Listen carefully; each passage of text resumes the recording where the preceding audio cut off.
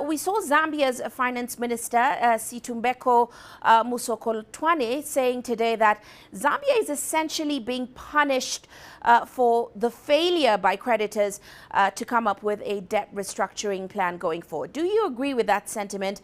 And certainly, is it clear what is holding up those talks so far?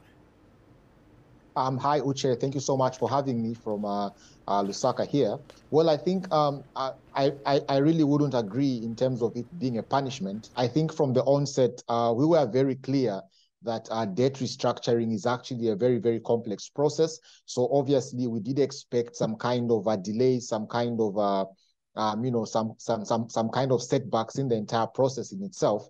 So in as much as, it is not something that we did expect as a country, I think it's us basically paying for protracted periods of economic mismanagement. I think we obviously had some episodes of economic mismanagement as a country, and I think we are simply just paying back the dues in terms of that. But otherwise, I must also state that the situation is not a desirable one for Zambia, especially that the success of this entire IMF bailout program is heavily dependent on seeing that obviously we create enough fiscal space through a successful restructuring process of our debt. I think in terms of what is holding back these conversations, I think it is a mix, of various reasons. And I think the most prominent reason, obviously, being the complexity of Zambia's creditors. You see that the creditors that Zambia has have actually include quite a diverse portfolio. You see that we have a mix of private creditors. We have a mix of bilateral as well, commercial lenders and all that.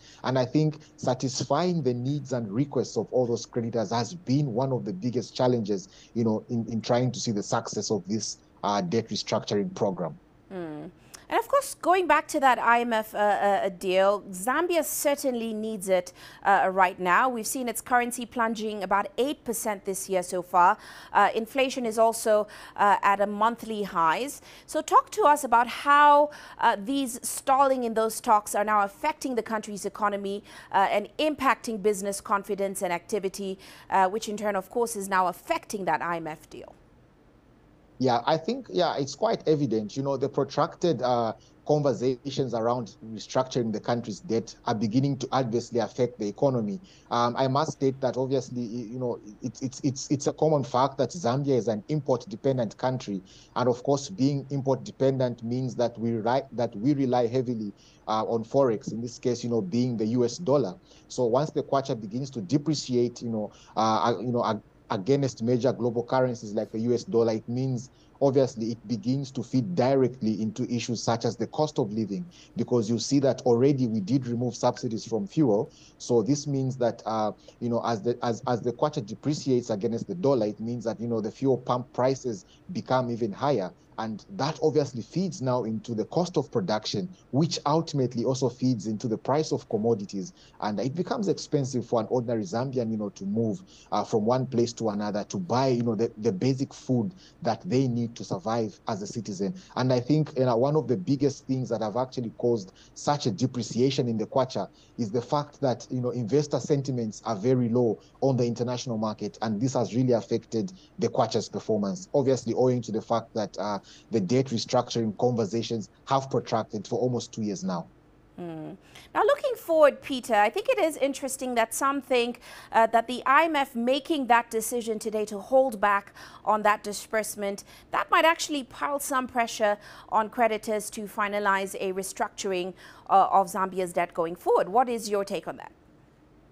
Well, I think, some kind of pressure will obviously be there, especially that, there is commitment from a number of creditors. We've seen various creditors, including commercial creditors, being committed to seeing that, Zambia does restructure its debt, and they are looking forward to the finalization and the close of all this, restructuring process. So I think, the fact that Zambia has been given a very, very tight or tough condition to say that the only way we can obviously see a second disbursement from IMF is when debt restructuring conversations are concluded. I think this can obviously build some pressure, because I must state that we have creditors that are actually concerned, creditors that are actually, also quite interested in seeing that Zambia does successfully complete debt treatment under the common framework. So I think some kind of pressure will obviously be built, but in terms of how to deal with, creditors, some creditors that might not necessarily come through, that might still hold back due to various reasons, I think we just need to look for a way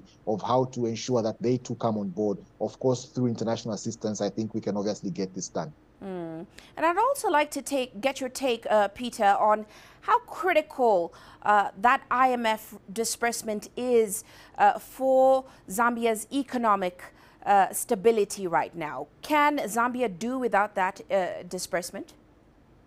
Well, I think the IMF disbursement is quite critical to Zambia's economic performance because if I must actually let you know that the entire IMF program, this IMF program, including the entire reforms, economic and structural reforms, were all designed hoping that we would get debt restructuring, as soon as we get on an IMF program. And of course, the accompanying issue of this debt restructuring was obviously getting such disbursements from the IMF. So consequently, we had to see how, as a country, would obviously increase social sector spending. Currently, Zambia has actually scaled up its social cash transfer program, quite a lot, and this is actually benefiting quite a number of citizens, especially those that are in heavy poverty or in deep poverty. So I think this disbursement remains critical if we are to see that Zambia reaps the benefits, or rather achieves the objectives of an IMF program, of being on an IMF program, and ultimately also Zambia reduces the poverty levels